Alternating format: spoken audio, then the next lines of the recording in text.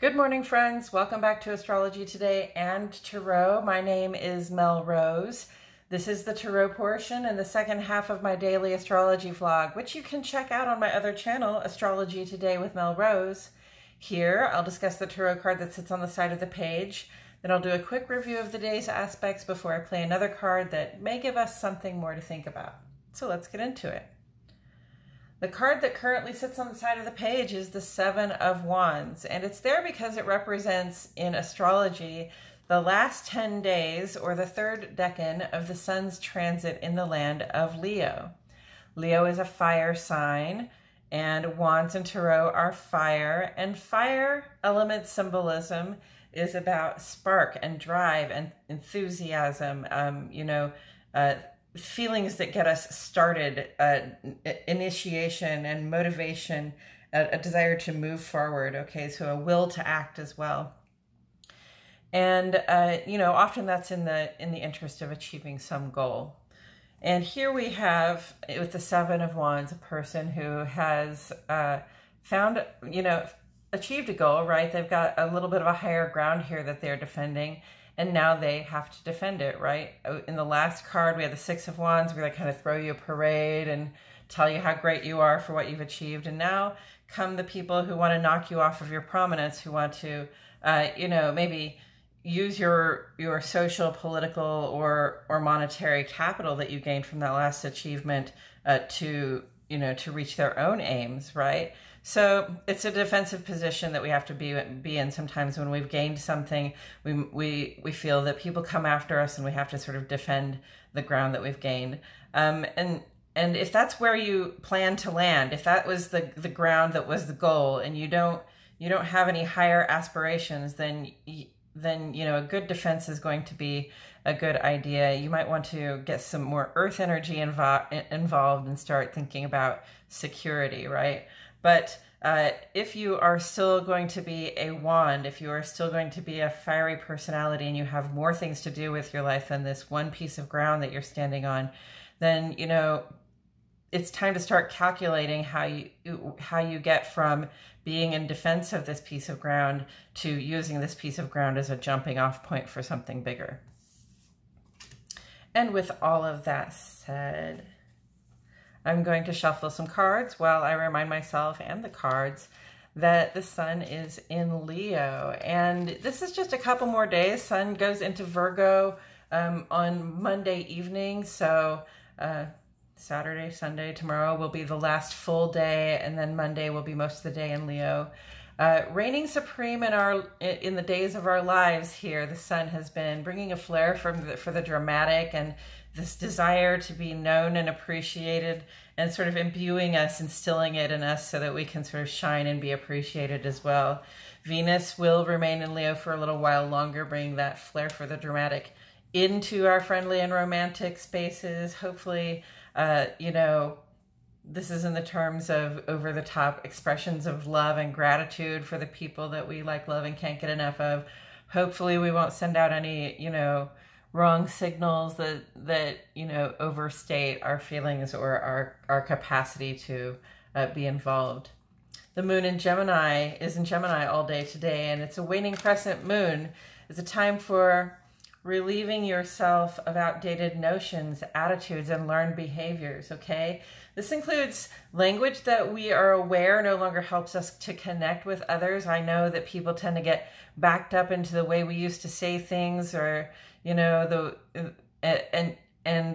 language changes, and what people want from language changes. So if you know that the language you're using is keeping people from connecting with you, you might want to be thinking about a little creative endeavor toward using different language.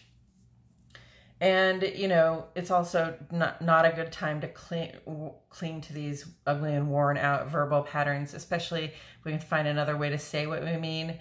Air feeds fire, okay? And a lack of air will cause the flame to gutter. So let's not allow our passions to overwhelm the intellect. Okay, let's go with what our heart mind is telling us right now, because it's like the intellect in the heart right now. On the moon side today, we had one aspect. It's moon sextile to Venus at 4 o'clock this morning, and it's really a positive aspect. We feel pretty open to receive attention, affection, help, whatever it is that we might desire. And if we cooperate a little bit, we can have whatever it is that we're looking for. If it's something that you want or need right now, it's okay to ask. You will probably get your needs met. On the sun side of the page, early this morning at 2:56, Mars makes ingress to Gemini, and that's really kind of the big news for today. Because Mars is going to be in Gemini for 7 months. So Mars's transits are usually around 40, 45 days, but this is going to be an extra long transit because Mars is going retrograde on Samhain this year, on Halloween. So, you know, we've got a long ride ahead of us. All right. For one thing, we might find that in terms of our focus, our ability to focus on the task at hand, our ability to focus on, you know, making sort of one conquest or achievement at a time gets scattered, and we might start, you know, we might find ourselves wanting to start multiple things at once. We might make some false starts. We might have to make a couple of tries to get things right when Mars is in Gemini.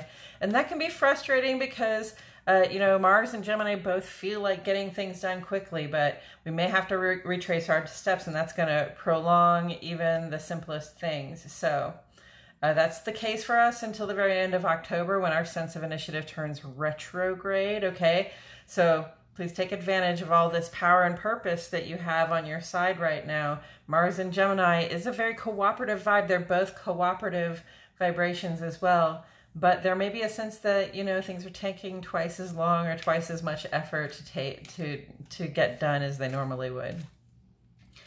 And of course, there's stuff going on in the ongoing column today. You know, I want to look at these 3 trines with you all. This is a real like triple blessing at this time, saying, you know, Venus trine to Jupiter here is about, you know, Venus is about our receptive nature, what it is that we like to attract. The Venus part of us attracts for us the things that we like, love, and can't get enough of, tries to draw them to us. And Jupiter is a giver. So Jupiter, you know, seeks to expand our sense of what we can be, do, and have. But Jupiter is retrograde right now. So it's sort of putting that expansion vibe on the inside and literally in here working with Venus to expand our capacity to hold the good things that we see for ourselves, the good things we desire for ourselves. And then Mars is trying to Pluto. And, you know, with the trine aspect here in all 3 cases, it's just like you have spirit looking down on you from above, cheering you on, giving you help wherever they can. It's a very positive vibe. It's a very harmonious and highly functioning vibe. So whatever you do in that spirit is going to work for you very well. Mars is trying to Pluto here, and this is power and purpose. This is initiative and literally like our fundamental power in life. So, you know, again, working together so that we have this real clarity about what it is that we are moving forward to do, this real strength of a sense of purpose, and then just a strength in the ability to will things forward in the direction we would like to have them go.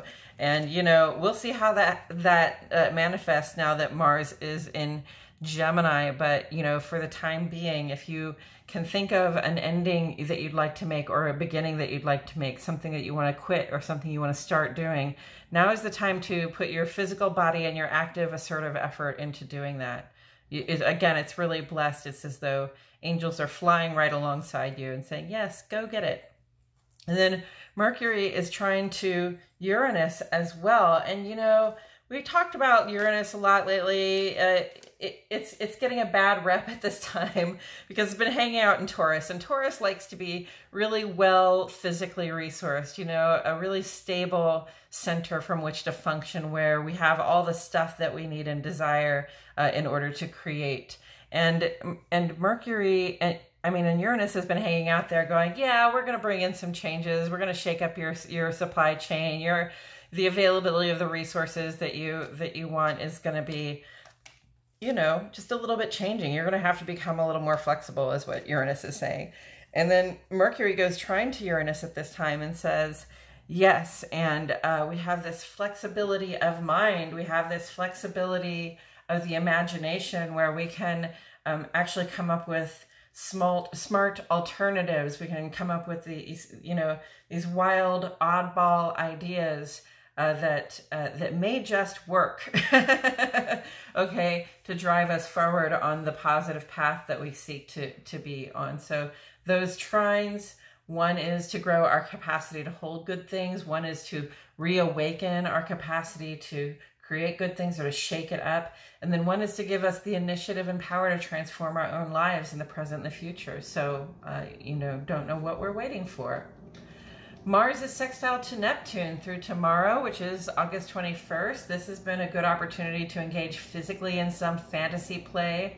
And I know I've talked about this being talked a lot about this being a sensual or sexy time, but it's really just an opportunity to show up and connect with others in a way where we get to use our imaginations and we get to share with other people what we like. Whatever that looks for you, just remember that it's important to protect your physical well-being at this time, okay? So really be careful out there. And then the Sun is quincunx to Pluto and opposite to Saturn, okay? This is a little bit of a challenge in our lives at this time. It's like the recesses of our mind have been illuminated, possibly to show us something factual about ourselves that we would rather not recall, okay? There have been times in our lives when we've been irresponsible, where we have, taken advantage of the weakness of a situation for our personal gain, or where we've just done harm to our relationship with somebody, without really having a good excuse to do so, right? I don't know if there are any good excuses to do harm to a relationship with somebody unless they're out there breaking the law and then you've got to tell on them, right? But or maybe you're the kind of friend who doesn't do that. Maybe you're the kind of friend that buries the body. I don't know. Anyway, we all have these things in our lives that we've done to cause harm and to bring pain. And, perhaps it's not a lot. We don't like to think of ourselves that way. And we certainly don't want to sit around ruminating about things that we've done in the past that, hurt other people's feelings or harmed other people's chances or opportunities. It's a hard thing to ask to talk about, but, we also can't just tuck it back in the corner and hope that it goes away, right? It's something that has to be addressed. Recall these three trines that we have up here. We are being shown now about our own behavior and how, about our own behavior, and these blessings are what's bringing it up, okay? Because, we have this, we're looking to expand our capacity right now to carry all the good things that life has to offer, right? And yet we're carrying around these sort of boulders, these heavy weights that take up space in our hearts and minds, right? They're still sitting there in the back of your mind thinking, but the time I acted like this and I feel so terrible about it, right? This is an opportunity to pull up those past wrongs and to look them over, learn what you can from them, notice that they no longer represent who you are, and perhaps they never did, okay? Check to make sure that that awareness is evident in your current life. And then you can place these allegorical boulders out in the allegorical garden where they can catch some sunshine and some rain and just become some ugly old things that you don't carry around anymore, okay? The moon is waning after all, so it's a good time to be releasing old baggage. And Mercury in quincunx is quincunx to Saturn. This goes right along with this sun stuff because, it indicates that we have this moment of sober realization, and it says that we can reckon with the information that we normally find difficult in an intelligent way. So we just have to be intentional about it, right? Use your head, use your flexible brain, okay, to make that personal reckoning so that you can move forward at this time. And we currently have 5 retrogrades on our list. The season for retrogrades is upon us. Uranus is stationing now to go retrograde next week. Mercury will make its 3rd retrograde of the year very soon. Mars goes retrograde at Samhain, the day we celebrate our descent into the darkest time of year. So what does retrograde do? It doesn't necessarily turn everything on its head. It's not bizarro world, but it does give us pause to reconsider, reassess, and recreate the ways we interact with and make use of these planetary energies right here. For example, Saturn is our planet for structure, stability. It represents our urge to build something solid according to a plan that works. And normally we go about our lives with, you know, probably some pretty straightforward ideas as to how this is done. But when Saturn is retrograde, we get to reconsider the how of our approach to doing what works to build something that will stand. So we look within. We may find personal habits or ideas that don't contribute very well to our ability to approach these energies. We may find that we have ways of doing things that don't show our commitment to a solid outcome, right? And we therefore have an opportunity to update our behaviors so that they reflect more clearly our commitment and dedication to creating and maintaining structures and networks that actually work to support us and other people.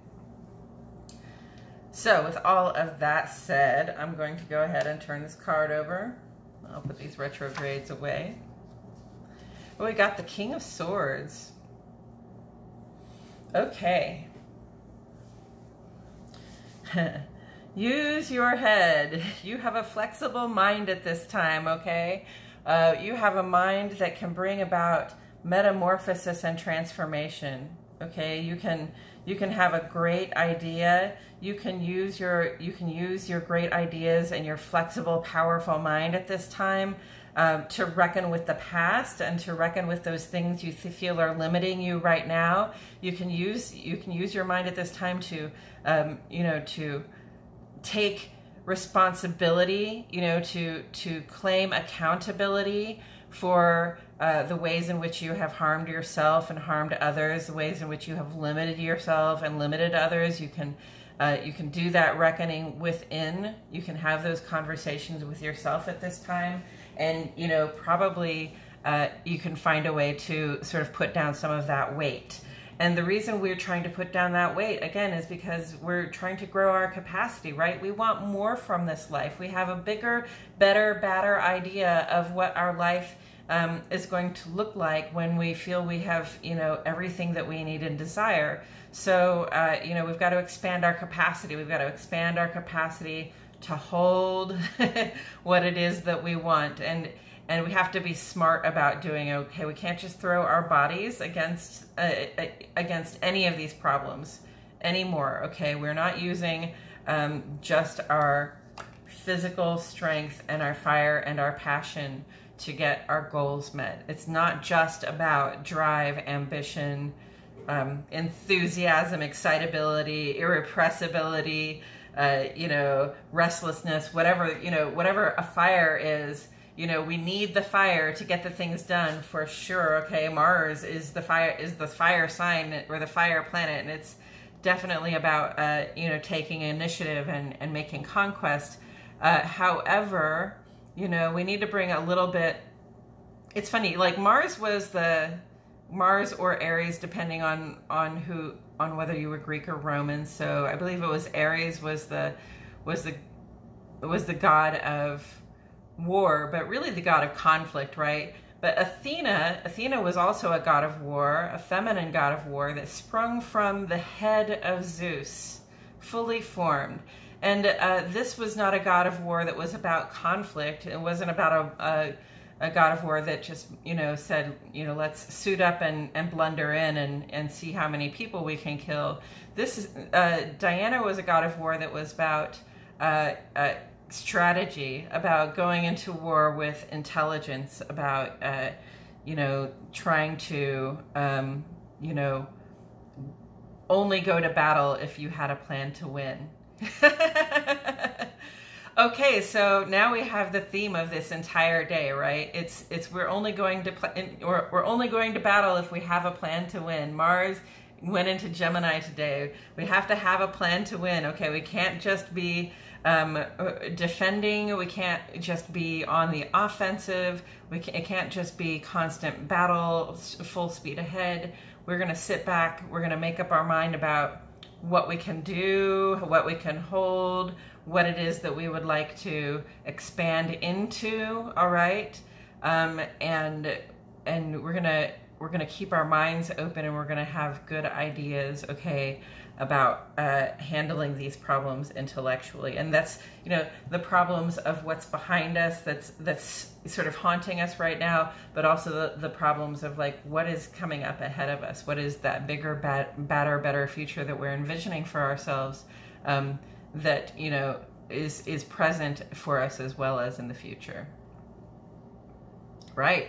So plan, strategery, right? We want to make sure that if we're going to fight for something, we're doing so intelligently, right? We're handling our problems in an intelligent way. We're handling our personal expansion and our drive forward with power and purpose and a flexible mind.